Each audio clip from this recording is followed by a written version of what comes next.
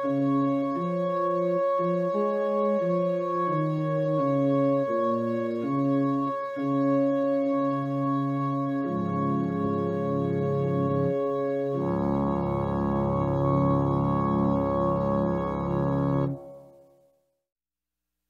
to Valley Church in Cupertino, California. We are now in our 8th month of bringing church services over the internet. And it is our hope that you are receiving as much of a blessing as we are in producing it. God deserves all the glory through Jesus Christ, our blessed Savior. My name is Dumir Liu, and I will be leading our congregational singing this morning as we praise the Lord together. Let's start our worship together in prayer. Holy Father, we are so grateful for the plan you laid out thousands of years ago to make a way for us to enjoy a personal relation with you. And through Jesus Christ in our lives. Lord, so we ask and just that you would please bless the songs and the teaching of your word this morning. And we pray these things all in Jesus' name.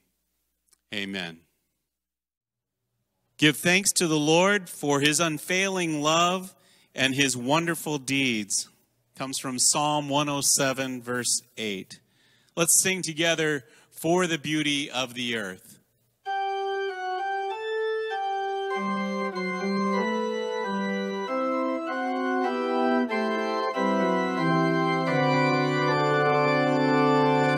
For the beauty of the earth, for the glory of the skies, for the love from our birth, over and around us lies. Lord of all, to thee we raise this our hymn of grateful praise. For the wonder of each hour, of the day and of the night, hill and vale and tree and flower, sun and moon and stars of light.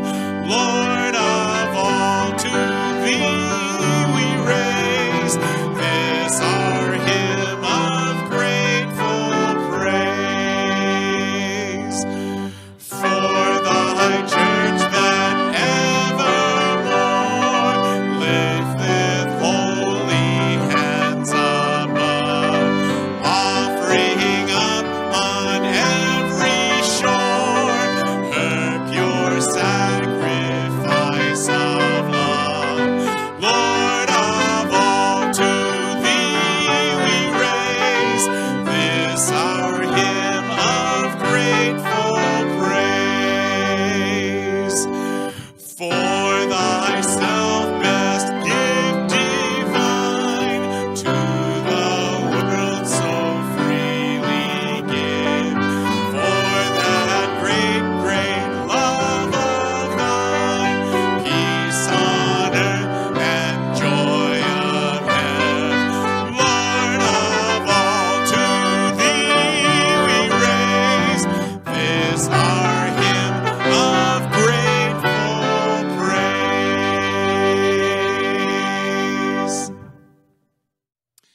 There are times in our lives when we feel so unworthy of the love that Jesus gives us. And it makes us want to say and to sing along with this song that Jesus loves even me. Let's sing this together.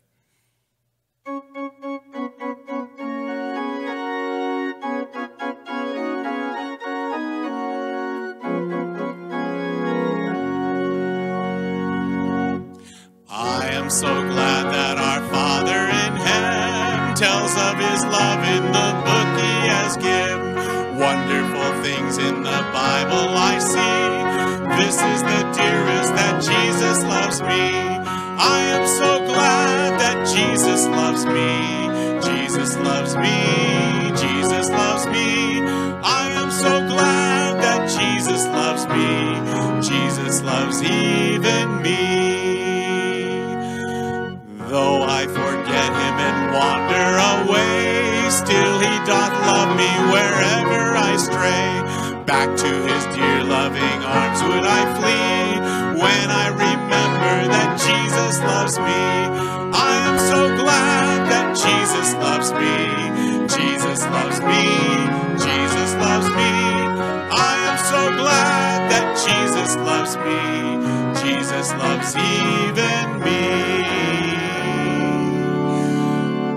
Oh, if there's only one song I can sing, when is the beauty I see the great King, this shall my song in eternity be. Oh, what a wonder that Jesus loves me. I am so glad that Jesus loves me. Jesus loves me. Jesus loves me. I am so glad that Jesus loves me. Jesus loves even me. Amen. We've come to a point in our service now to receive an offering, and we've provided a way for you to do that over the internet. On your screen, you're going to be seeing a URL that you can type into your computer and just click on the link that says give. The Lord appreciates a happy giver. And let's ask a blessing on this offering. Lord, we thank you for your daily bread, and really more than it is necessary for simple living. Today, we want to give back to you an offering from what you have allowed us to accrue.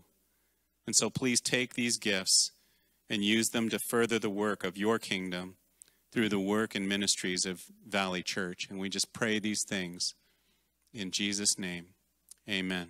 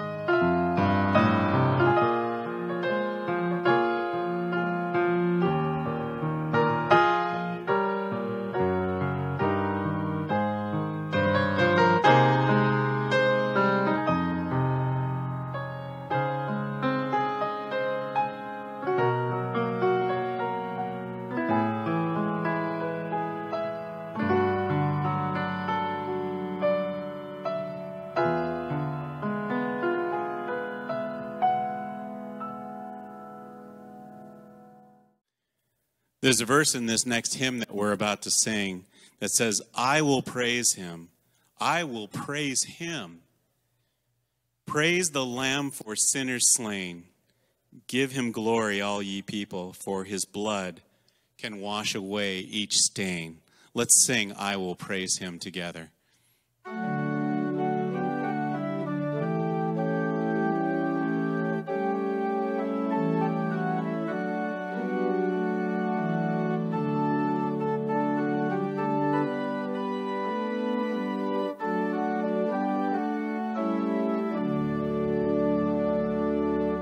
When I saw the cleansing fountain open wide for all my sin, I obeyed the Spirit's wooing when he said, wilt thou be clean? I will praise him, I will praise him, praise the Lamb for sinners slain. Give him glory, all ye people, for his blood can wash away each stain. Though the way seems straight and narrow, all I claimed was swept away. My ambitions, plans, and wishes at my feet in ashes lay. I will praise him, I will praise him, praise the Lamb for sinners slain. Give him glory, all ye people, for his blood can wash away each stain. Blessed be the name of Jesus. I'm so glad he took me in. He's forgiven all transgressions. He has cleansed my heart from sin. I will praise him, I will praise him, praise the Lamb for sinners slain. Give him glory, all ye people, for his blood can wash away each stain. Glory, glory to the Father, glory, glory to the Son, glory, glory to the Spirit, glory to the three in one. I will praise him, I will praise him, praise the Lamb for sinners slain.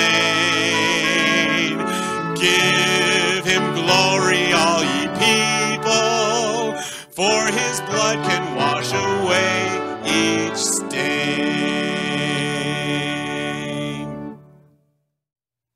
He touched me, oh, he touched me, and oh, the joy that floods my soul. Something happened, and now I know he touched me and made me whole. Shackled by a heavy burden, neath a load of guilt and shame, then the hand of Jesus touched me, and now I am no longer the same. He touched me, oh, he touched me, and oh, the joy that floods my soul. Something happened, and now I know he touched me and made me whole. Since I met this blessed Savior, since he cleansed and made me whole. I will never cease to praise him. I'll shout it while eternity rolls. He touched me, oh, he touched me, and oh, the joy that floods my soul. Something happened, and now I know he touched me and made me whole.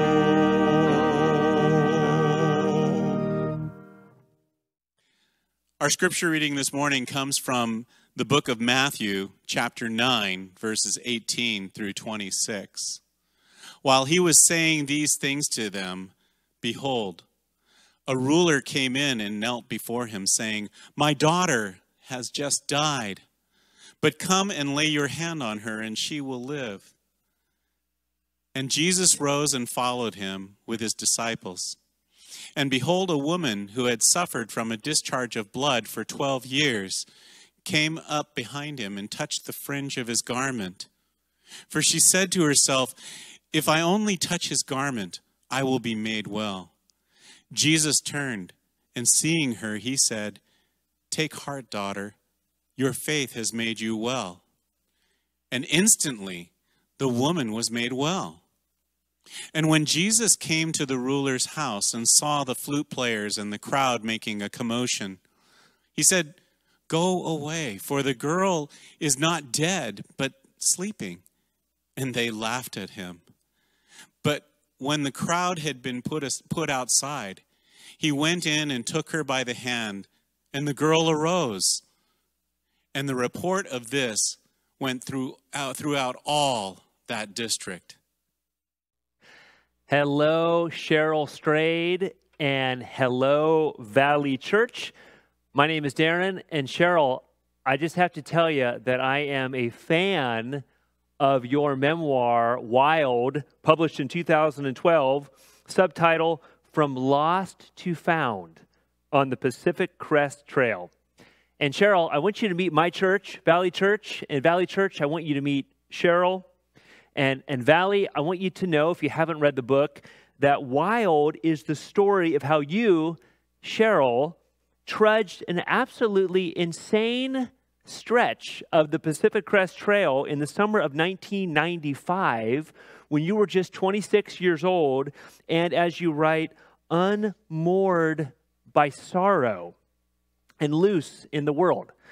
And you hauled this 70-pound backpack, which you nicknamed Monster, all along the way.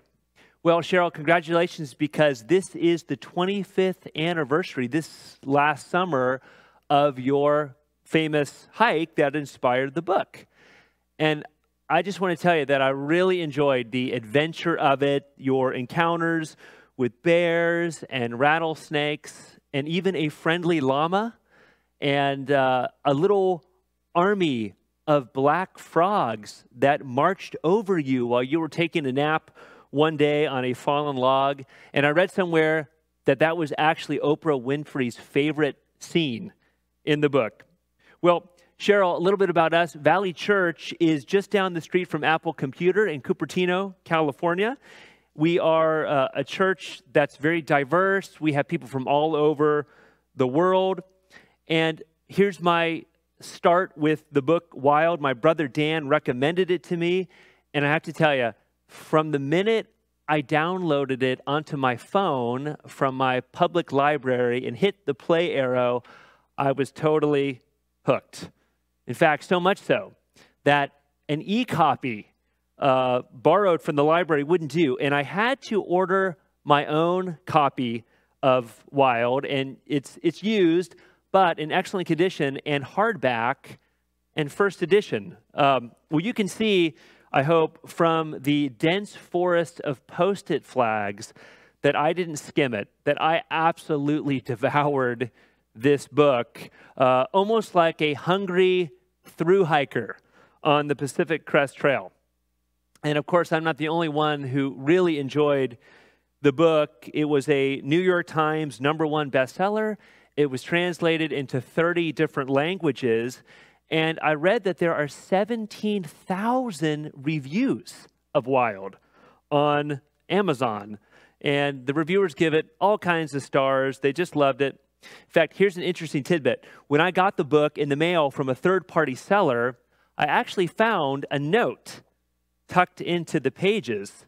And it really kind of charmed me because it's a note from Monica to Pat, and it says, "Pat, this book is interesting, raw, insightful, and hard to believe. I had to put it down for a while because of certain events. Pass it on when you are done. Love to you." And it was fun to follow Pat's trail through the books and discover what she found to be interesting, raw, and insightful, which were many of the things that I found to be the same. But anyway, simply put, Cheryl, your memoir, Wild, was a gift to me as I make my way down what I'll call the HLT, the human life trail. And this is a trail that every living person is walking. And the ancient Hebrew scriptures talk often about life in trail or path terms. Okay, well, what did I get? What did I gain from Wild? First, I gained wonder about the trail itself.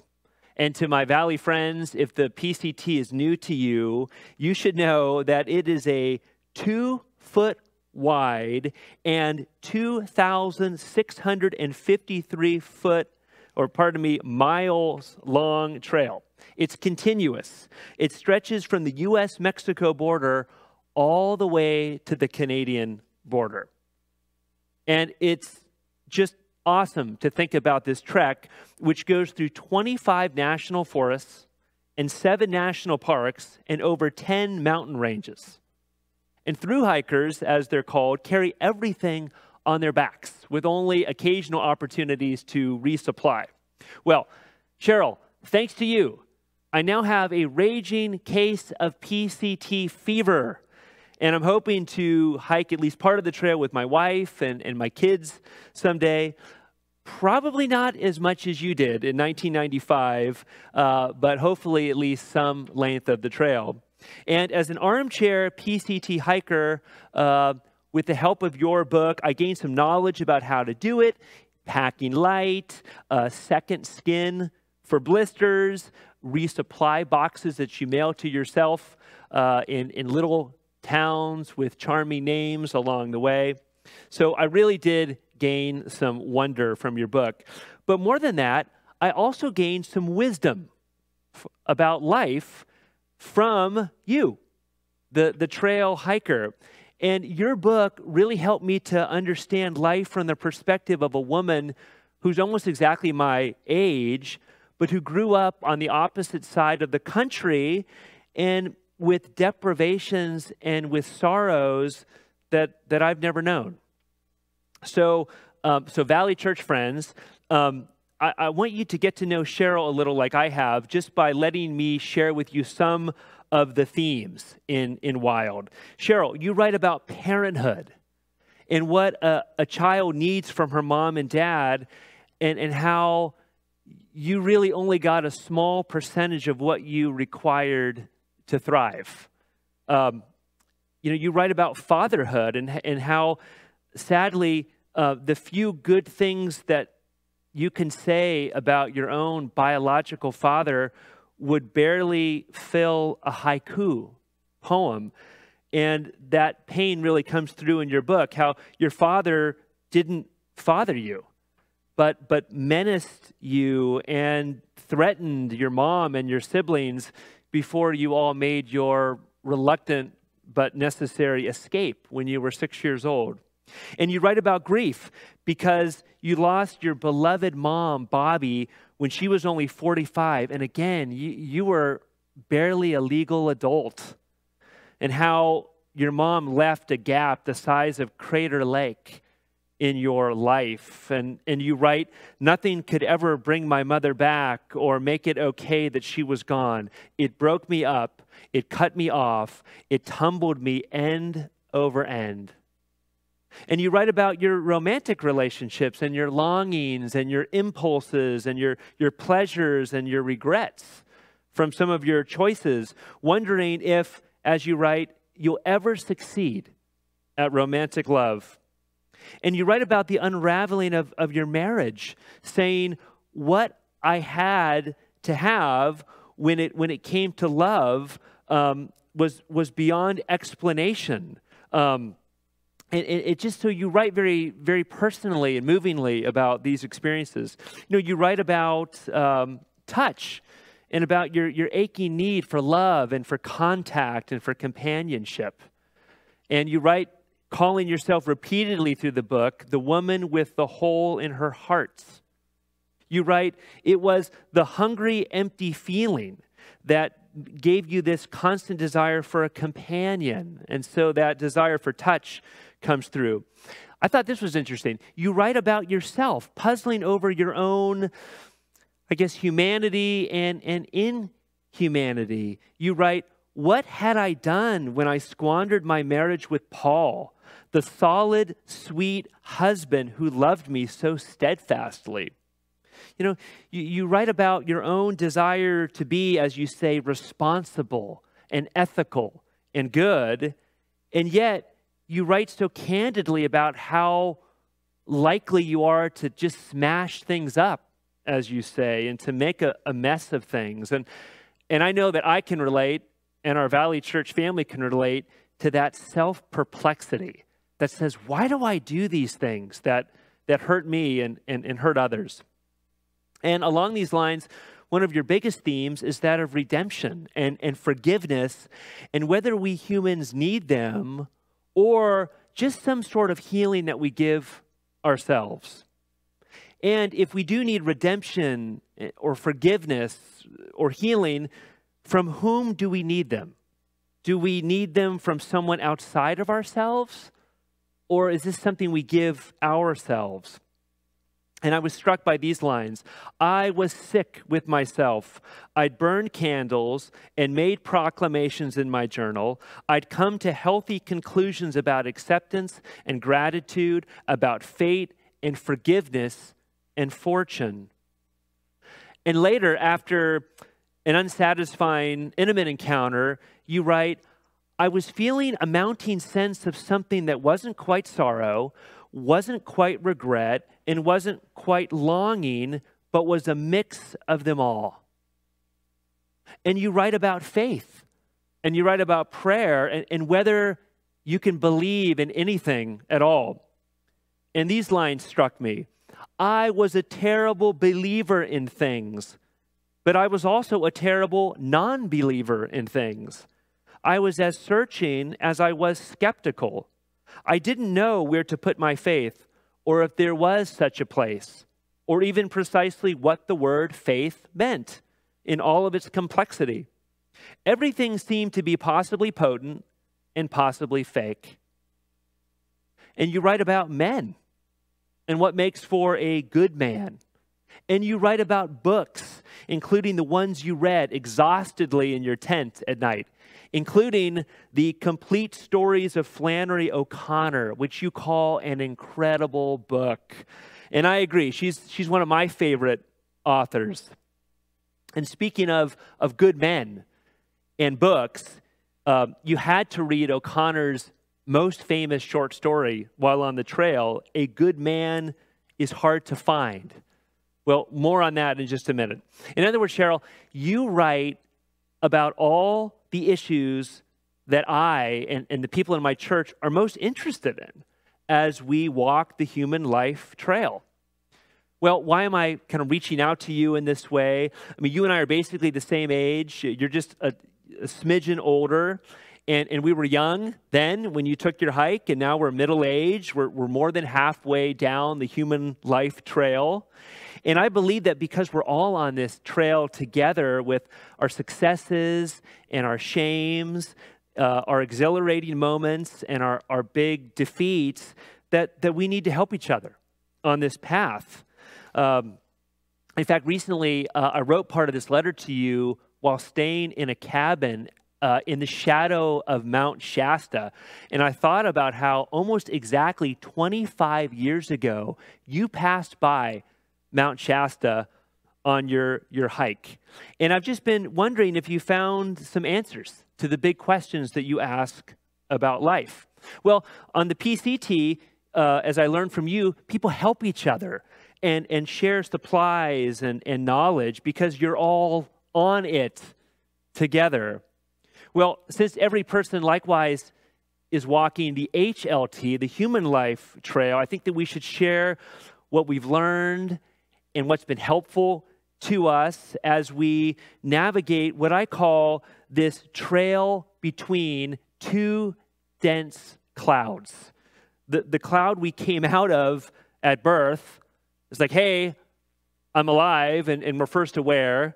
And then the cloud we go into at death, which is the, hey, I realize I'm not going to live forever, so what happens then?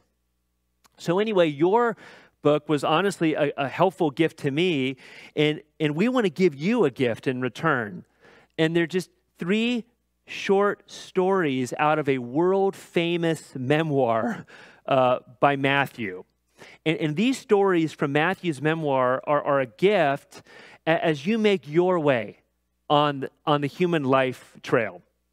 And these 3 stories that comprise this memoir, they ask one basic question, and it's this: is Jesus a good man?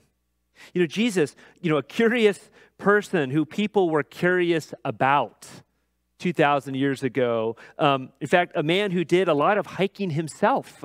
He hiked 3,125 miles, people estimate, during his active public life. Well, people in Matthew's day, they were evaluating him. They were appraising his worth and determining whether he was, to use your phrases, possibly potent or possibly fake. Again, that's a huge theme in your book, the quality of the men you meet. And starting with your father and your stepfather, you appraise them, and they come out wanting. And I invite you to appraise Jesus because, as O'Connor says, a good man is hard to find. And I hope you'd consider this Jesus and what kind of man he is. For now, maybe we'll just call him the possibly good man. And just want to explore together how he treats people, especially young girls and grown women. Okay, this is from chapter 9 of his memoir.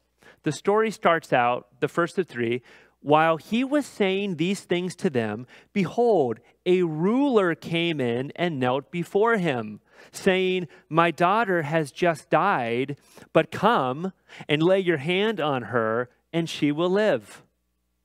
So we meet Jesus, who probably looked like a dust-covered PCT hiker from all of his journeying outside.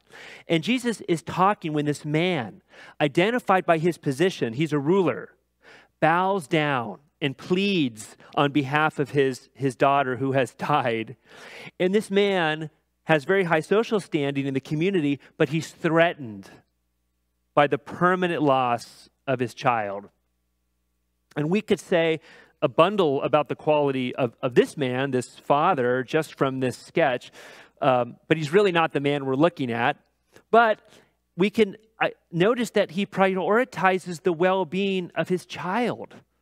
And that really is a good lesson for us fathers, no matter how important we think we are in the world and how significant our position is. Our children need to come first.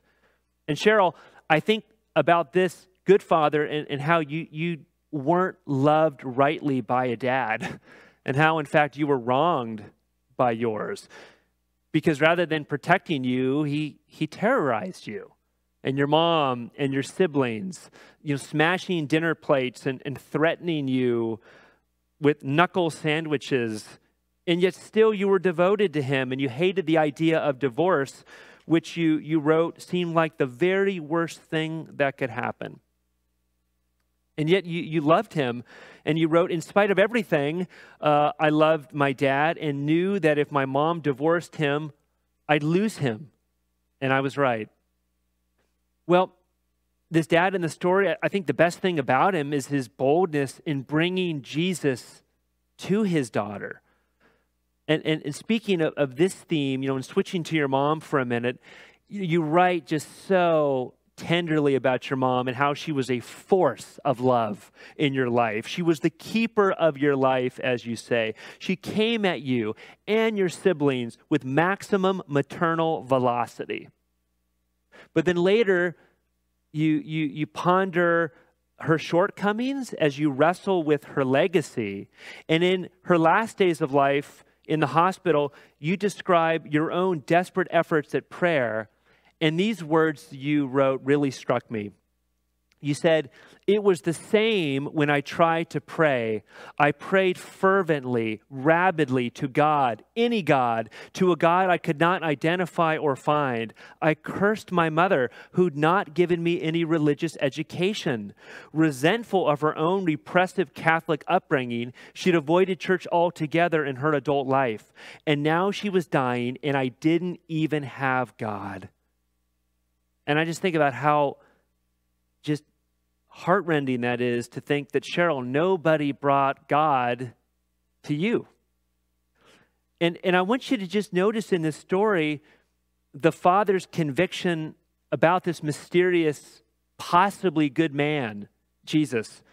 Again, looking at the second part of verse 18, he says, matter-of-factly, "But come and lay your hand on her, and she will live." This father has this conviction about Jesus' capability and his contact ability. And the word which you write about with uncertainty is faith. We just see it in this man who says to Jesus, "Just come, just be close, just place your hand." Interestingly, not even two hands. Just place your hand, because one hand is enough in the perspective of this ruler. Place your hand on her and she'll rise up. She'll reanimate. She'll resume her young life. Just amazing conviction about Jesus. And the question is, how did it form? Where did he get this idea that Jesus could raise her out of death with a simple touch? And the answer is reports about him. He heard 5-star reviews from the masses about Jesus. And earlier in Matthew's memoir, Jesus has been delivering people facing this whole plethora of threats like leprosy, paralysis, fever, demons, and storms. There's no threat to human well-being that's beyond Jesus's capability to neutralize. And his reputation spreads like wildfire as a result. Well, what does the possibly good man do here? Does he scorn the father? Does he tell him to wait his turn? Does he go in the other direction? Does he threaten him? No. Verse 19, "And Jesus rose and followed him with his disciples." Jesus just makes a beeline for this girl following her dad. Jesus prioritizes the well-being of this nondescript 12-year-old child. And wow, we see that and go, okay, he's a good man, but can he do anything because she's dead? Well, before finishing that story, another story intrudes itself. It's an embedded story in Matthew's memoir. It's a story within the story. The first story is the outer story, and we'll call this one the inner story. And it starts out in verse 20. "And behold, a woman who had suffered from a discharge of blood for 12 years came up behind him and touched the fringe of his garment. For she said to herself, 'If I only touch his garment, I will be made well.'" Well, let's break this down. Unlike the ruler who is at the very center of social life, this woman is at the periphery. She has this socially and physically debilitating illness, this chronic hemorrhage that would have made relationships and worship in her community very difficult because of ceremonial uncleanness.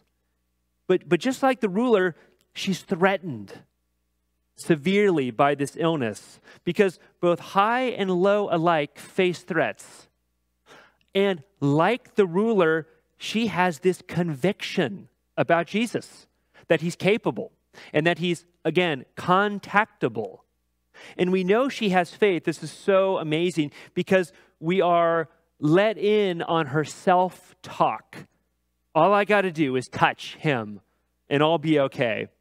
And the tense of the verb in the Greek language that this memoir was written in suggests that she says this over and over again. All I got to do is touch him.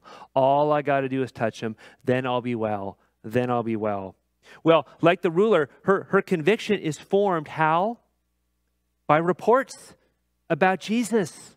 What the people all around are saying about his power and his approachability. And just like the ruler, her conviction expresses itself in wild action, in action that her contemporaries would probably label rash.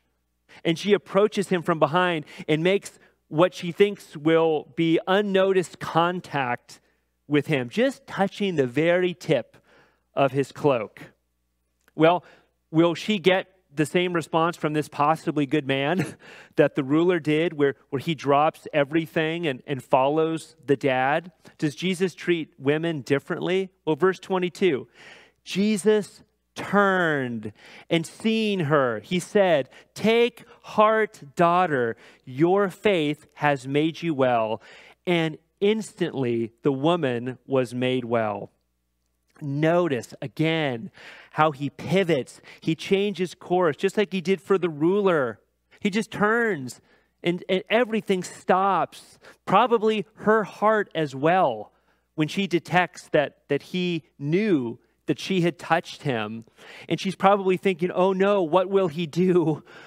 Will he, in anger, reverse this cure that has just alleviated my 12 years of suffering? But no, listen to his affectionate response. He calls her daughter. And he says, take heart. And he says that, that your faith has made you well. And she's healed at that moment. And this is so interesting. When he says your faith has made you well, in the healings of Jesus, this word for made well is never used just to refer to a single part of the body, but always to the whole person. Again, she doesn't just get physical relief, but she gets a comprehensive restoration from this touch. It's not just her body that works the way it should. It's her emotional burden is lifted by Jesus. She's whole. The hole in her heart has been filled by Jesus through faith. Again, like the father in story 1, he's saying, your conviction about me is consequential. It's bringing healing to you, that you have confidence in me, that I am capable, and that you can contact me, and that you had courage to be a little wild, to reach out and touch me, has transformed you. Okay, but I'm just getting a little ahead of myself here. Back to story 1, the outer ring story. Verse 23. And when Jesus came to the ruler's house and saw the flute players and the crowd making a commotion, well, we'll pause there. Jesus arrives at the ruler's house, and the funeral burial process is already in motion. It's an unspeakably bitter scene with mourners playing these sad melodies on their instruments. And another version of the same event reports that all were weeping and mourning. Really, this is a picture of people beating their chests because of their pain regarding this lost child. And the Jews, they don't hold back when they grieve. They just roar with pain. And grief without hope is even more bitter. And you write at one point, because you grieved so powerfully when you lost your mom. The universe, I'd learned, was never, ever kidding. It would take whatever it wanted, and it would never give it back. Well, just in this story, let's see what happens, because the possibly good man will say something that's either cruel or bizarre or just incredibly kind. Verse 24a, he said, "Go away, for the girl is not dead, but sleeping." And this could be heard as almost a sick joke, because Jesus, she's dead. Don't you know that? But here's what the possibly good man seems to be saying, and he often talked cryptically. It's death, he seems to be saying, happened, yes, but because of me, death can be softened to the impact of sleep. Almost like in a fairy tale where the long-awaited royal prince comes and makes contact with the sleeping or dead princess, and she comes back to life.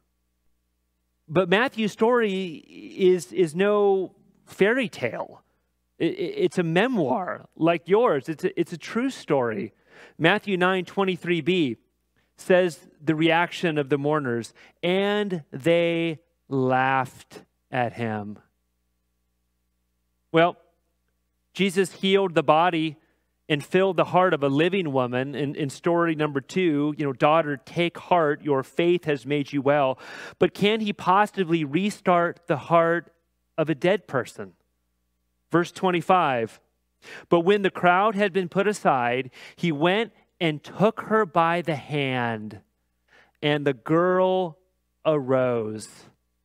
Notice the phrase, took her by the hand. This is even stronger than it sounds in English. It almost means to seize or take control.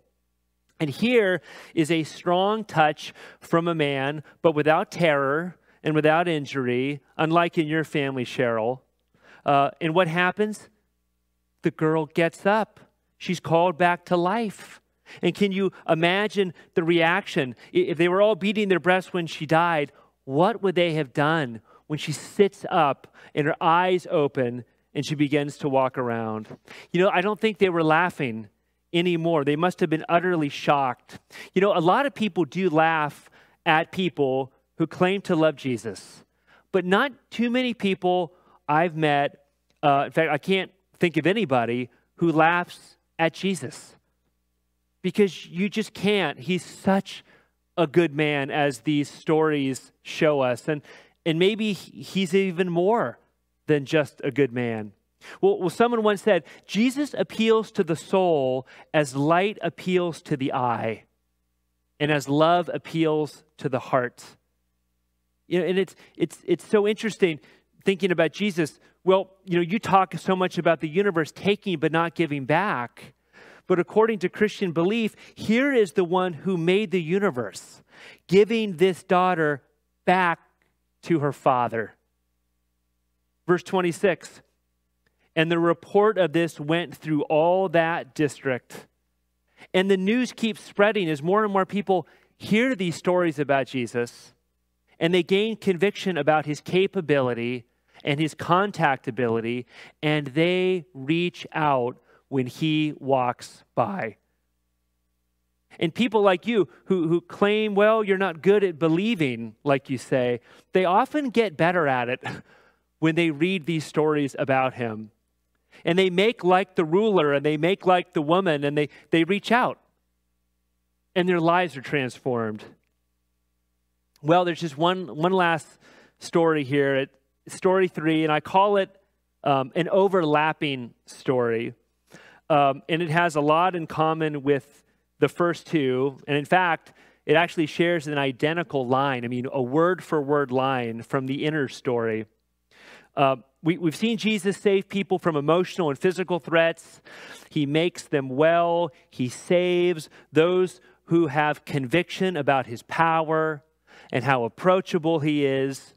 But Cheryl, your pain has a different dimension to it, because you write about doing things that later you deeply regret and that disturb you. And we at Valley can all relate to that experience of regret and remorse for the choices that we have made. And in one of the most really powerful parts of your memoir, where you describe your inner turmoil and your guilt, I guess I would call it, and you write, I didn't want to torment myself with all the ways I'd wronged my ex-husband. What if I forgave myself, I thought? What if I forgave myself even though I'd done something I shouldn't have? What if I were a liar and a cheat, and there was no excuse for what I'd done other than because it was what I wanted and needed to do? What if I was sorry, but if I could go back in time, I wouldn't do anything differently than I had done? What if I was never redeemed? What if I already was? Like I said in the beginning of this letter to you, your book probes this question: atonement or analysis, redemption or healing. What do we need as human beings? And this question drives your hike. It drives you onto the PCT. You say, perhaps being amidst the undesecrated beauty of the wilderness meant that I too could be undesecrated, regardless of what I'd lost or what had been taken from me, regardless of the regrettable things I'd done to others or myself, or the regrettable things that had been done to me.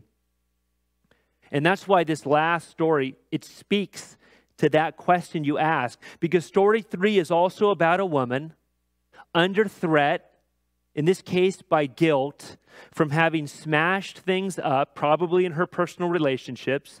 She's described simply as a sinner with no further details. But somehow, like the ruler and like the formerly hemorrhaging woman, she's developed conviction about Jesus. Again, that he's capable and that he's contactable because she's heard the reports. And one day, she hears that Jesus is dining at the home of a Pharisee, and then her conviction, it wells up and expresses itself in wild, rash action. Verse 37, she brought an alabaster flask of ointment, and standing behind him at his feet, weeping, she began to wet his feet with her tears and wiped them with the hair of her head and kissed his feet and anointed them with the ointment. Well, here is the question we face for the third time. What will the possibly good man do in this case? Because here's this woman touching him. And even the dinner host, Simon, who was appraising Jesus, says in verse 39, if this man were a prophet, he would have known who and what sort of woman this is who is touching him, for she is a sinner. And then Jesus, so surprisingly, turns and he comments to Simon on this conviction-driven, wild, crazy action of this woman. And here's what Jesus says. When I came into your house, Simon, you gave me no water for my dirty hiking feet, but she has wet my feet with her tears and wiped them with her hair. You didn't greet me with the kiss that was the custom in those days, but from the time I came in, she hasn't stopped kissing my feet. You didn't pour soothing oil on my hot, sweaty head in welcome, but she has anointed my feet with ointment. And then he says to him, her many sins, her multiple, plural smash-ups are forgiven because she's come to me with full penitential velocity, expressed in these remarkable actions of love. And then he turns from Simon to this woman who's made such a mess of things, and he says to her heart, your sins are forgiven. Your faith has saved you. Go in peace. She's redeemed, but she's not just redeemed, she's healed too, because Jesus gives her this blessing. Go in peace. Well, these words, your faith has saved you. Where have we heard that before? Those are the exact words he said to the hemorrhaging woman. And I put the two together in blue ink in the notes that I prepared for this letter. And they're translated just a little differently in English because of the context. But it's the exact same phrase that he says to both. And I hope that this story speaks to your question about redemption versus healing that runs through Wild. Because I want to leave you with this, Cheryl. Those with conviction about Jesus who reach out when he walks by, they receive forgiveness for the wrongs they've done, and they receive healing for the wrongs done to them. They are saved, made well, redeemed, and refreshed. And these words, your faith has made you well, are the words in Greek that you'll see splashed across this beautiful painting that my friend Michaela painted for this letter to you, inspired by these three stories. And you can see these three stories reflected in this painting. And I'm going to send you a copy, Cheryl, just as a little gift from Valley Church. And I think, honestly, we have proof that Jesus is a good man. And the truth is, he's not hard to find at all when we reach out to him, because he's reachable no matter the wretched things we've done. But we have to reach. You know, another thought too, he can forgive, because as we consider his identity, he's not just a good man, he's God too, according to these scriptures. And he proved it by raising that girl from the dead in the inner story. In fact, back for a minute to A Good Man is Hard to Find, which I know you read on the trail, I think somewhere in the Sierras. You know from this story the implications or the authority of someone who raises the dead, according to Flannery O'Connor's story. And this line stated by this tortured soul in the story who had done wrong. And he says so famously, Jesus was the only one that ever raised the dead. And he shouldn't have done it. He's shown everything off balance. If he did what he said, then it's nothing for you to do but throw away everything and follow him. And if he didn't, then it's nothing for you to do but enjoy the few minutes you got left the best you can. You know, Jesus raised the dead, and like O'Connor's character points out, we must consider and we must choose once we know this. Well, how did Jesus redeem and heal those who reach for him? In your story, we read about how you nicknamed your backpack Monster. The 70-pound weight you lug hundreds and hundreds of miles. Well, Jesus cinched our packs, our monsters of sin, onto his back. And he hiked to the cross. And an ancient prophecy predicted he would and said, surely he has borne our griefs and carried our sorrows. He was pierced for our transgressions. He was crushed for our iniquities. Upon him was the chastisement that brought us peace, and with his wounds we are healed. And like the girl in the story, God raised Jesus from the dead, and he's alive. Well, who did Jesus do this for? Whose packs did he carry?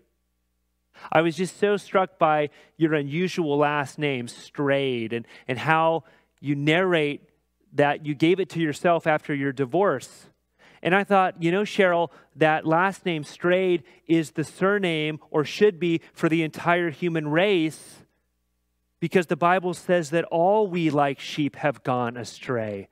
We've all, not some of us, we've all turned everyone to his own way, and yet the Lord has laid on him the iniquity of us all. Cheryl, in conclusion, I think Jesus can fill the hole in your heart and forgive and heal you and satisfy that cavern within. It's what you memorably call your ravenous need for love. You know, just personally, he met those needs in me. He met my need for cleansing. He met my need to be undesecrated. He met my need for companionship that never fails. And I'd encourage you to keep exploring him and reaching out with your hands and your hearts and opening your inner being to him, because I think these words are maps to the greatest kind of flourishing. And now, Cheryl and Valley, I want to introduce you to my friend, Kathy Auer, who is going to share how Jesus touched her. Hi, I'm Kathy Auer, and Darren asked me if I would get up and share my story with you. So I was just going to tell a little bit about my story. My parents took us to church, but it was just something that we would do occasionally, maybe at Easter, maybe Christmas, maybe a few other times. So when I was in college, people had invited me to come to a Bible study and gave me a Bible, and I started reading, and I prayed for Christ to come into my life and be real to me while I was in college. And I prayed, and I waited, and nothing happened. And so I thought, hey, I was here. Where were you? And so I kind of went and did my merry own way. So I continued just living life for myself. I felt like there was an emptiness and something missing in my life. I felt kind of restless. But I ended up coming out to California, and I went to West Valley College. I met Alex in February in 1981, and we were engaged in June, so it was pretty short. I was driving along El Camino and trying to think of what to get him for a wedding gift. I kept thinking, what should I get him? What should I get him? And I wasn't really sure what to get him. And I felt like I was drawn to this Sunnyvale Christian bookstore on El Camino, and I went in there, and it's never happened again, but at this time I felt like there was a voice that said, get him a Bible. And I thought, whoa. So I went up to the counter. I said, I'd like to get a Bible. And they said, well, what kind? I thought, I didn't know they have different kinds. But they recommended a New American Standard. So I got him a Bible for a wedding gift and had his name put on it. And we had never discussed religion, never any discussion. So then we decided we wanted to find a church to get married in, and we came to Valley. And Valley said, well, we'll have you go through counseling.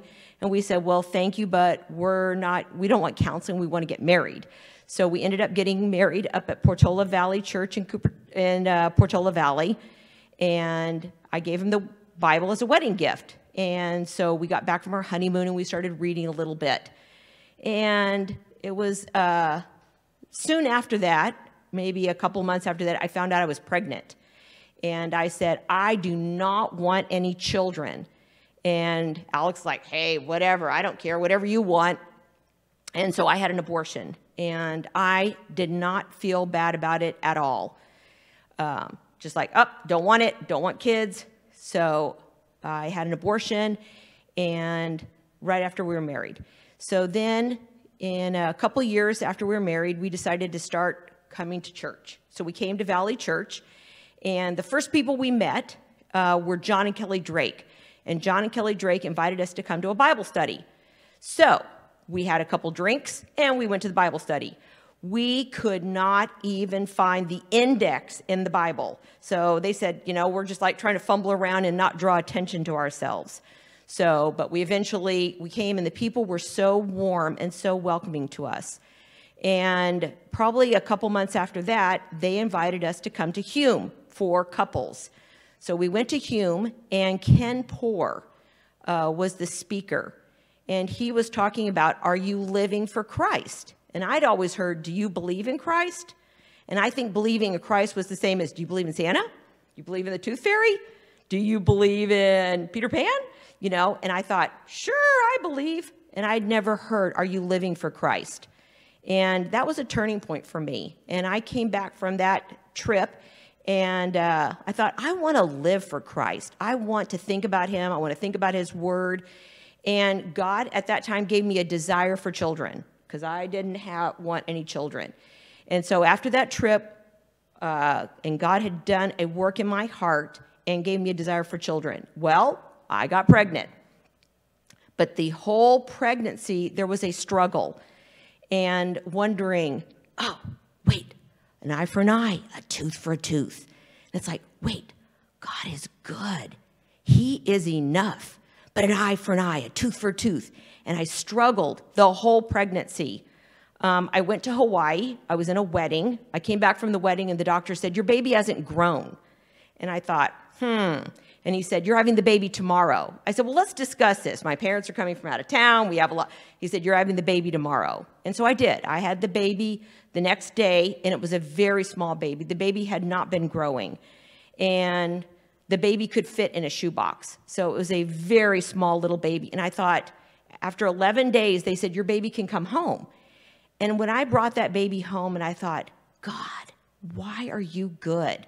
God does not give us what we deserve. He is a wonderful God and a loving God. And he has blessed us in so many ways. So that little tiny baby has grown and grown. And we are so thankful for God for filling that emptiness in our hearts. We also made some very good friends that helped us on this journey.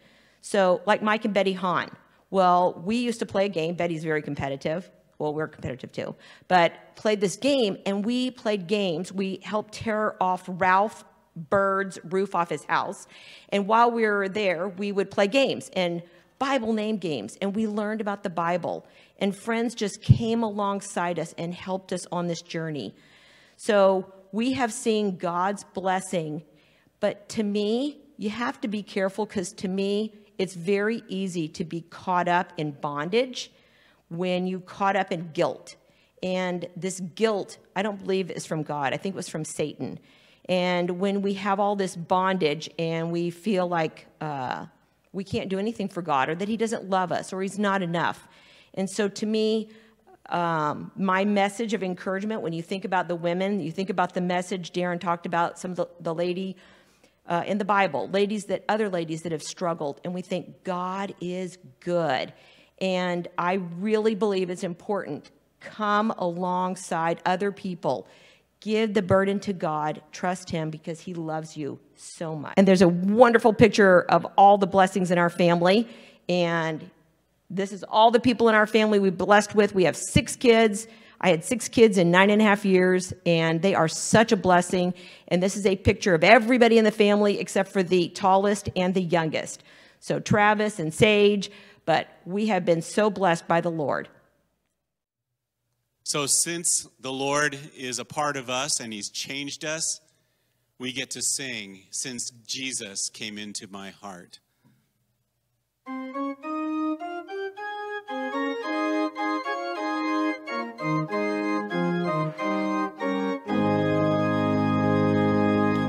What a wonderful change in my life has been wrought since Jesus came into my heart. I have light in my soul, for which long I had sought, since Jesus came into my heart.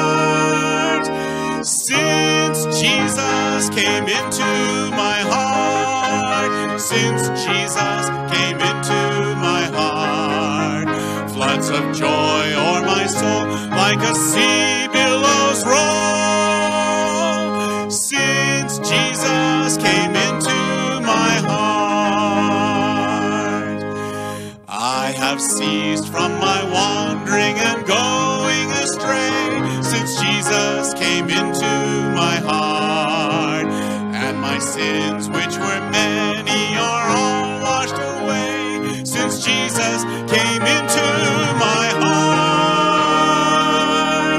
Since Jesus came into my heart, since Jesus came into my heart, floods of joy on my soul, like a sea billow roll. Since Jesus came into my heart, I shall go there to dwell in that city I know, since Jesus came into my heart. And I'm happy, so happy, as onward I go, since Jesus came into my heart. Since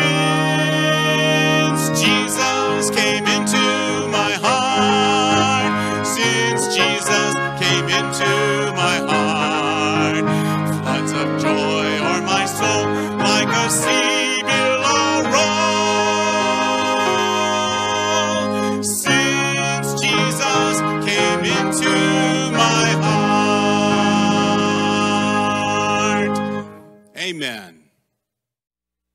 Well, Cheryl and Valley, thank you for being a part of today's gathering. And Cheryl, since you have us all hyped up now about hiking, I invite you and I invite Valley Church to hike with me and my friend Wendy Tomer this Wednesday at Rancho San Antonio Preserve at 8 a.m. Cheryl, I know it's very unlikely that you would be in the Bay Area this week, but we would love to meet you and hike with you and hear more stories. Again, it's 8 a.m. on Wednesday. It's moderate. We're going to go up some hills, but you can do it. It's not the PCT after all. And so we hope that you can join us for that and hope that you will have a great week. And we invite you to go in peace.